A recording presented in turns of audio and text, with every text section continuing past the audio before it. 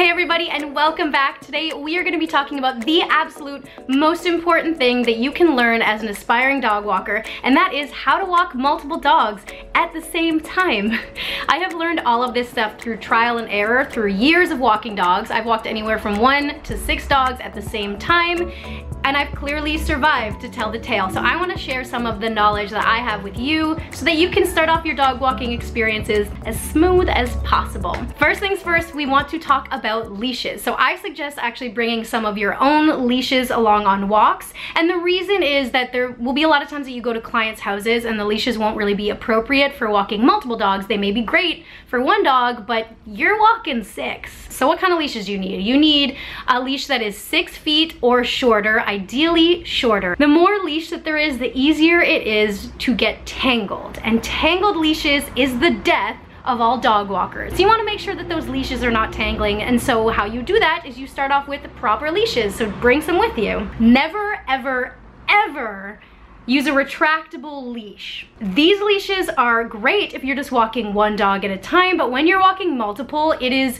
absolutely terrible. The reason why these are so bad is that you kind of have to use your hand when you're holding it, and you do want to keep your hands free when you have a whole bunch of dogs, just in case anything happens. Also, with the retractable leashes, it's so thin and it tangles so easily with all the other leashes, and it's really hard to get untangled. So they're just terrible. Just avoid them in general. When you're walking multiple dogs, you're gonna wanna use a waist leash. So that is just a leash that ties around your waist, and you can hook all of the dog's leashes into that.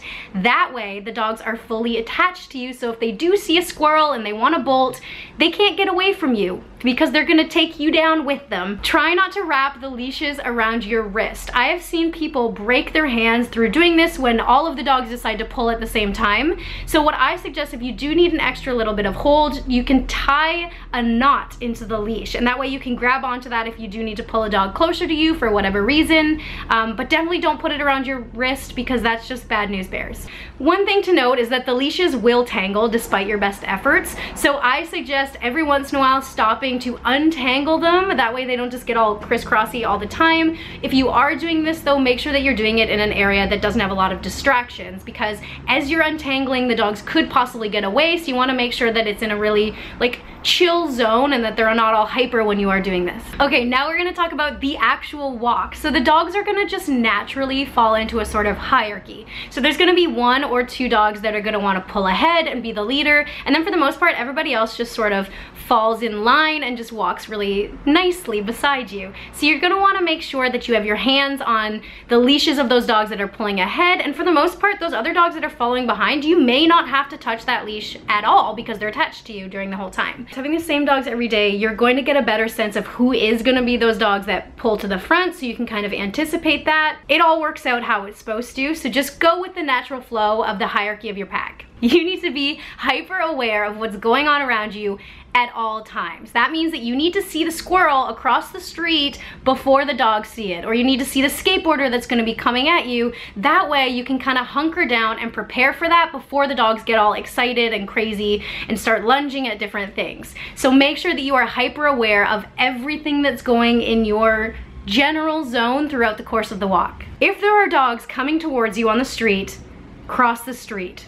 Just don't even get into that. Even if your dogs are amazing with other dogs, they're gonna get super excited from being around that dog, and then the leashes are gonna tangle, and it's gonna take you a long time to calm them down. So if you do see a dog, just cross the street. It's much easier that way. And try not to let other people pet your dogs for the same reason. Know the difference between sniffing to pee and sniffing just for the sake of sniffing. You don't want to be stopping every 5 seconds for your dog. You want to make sure that they get enough exercise throughout the course of the walk. So you do want to let them get a good whiff of whatever it is that they're smelling, but then you want to encourage them to keep on moving forward. If you stop for long periods of time, there's more of a chance for the leashes to tangle, and then you're in trouble. It is very important that you never let the dogs cross behind you. If they do that, then the leash is gonna tuck behind your legs, and then if they see a squirrel or something like that, you're gonna wipe out hard because they're gonna pull you. So you want all the leashes to be in front of you. If a dog does try to cross behind you, you can just gently encourage it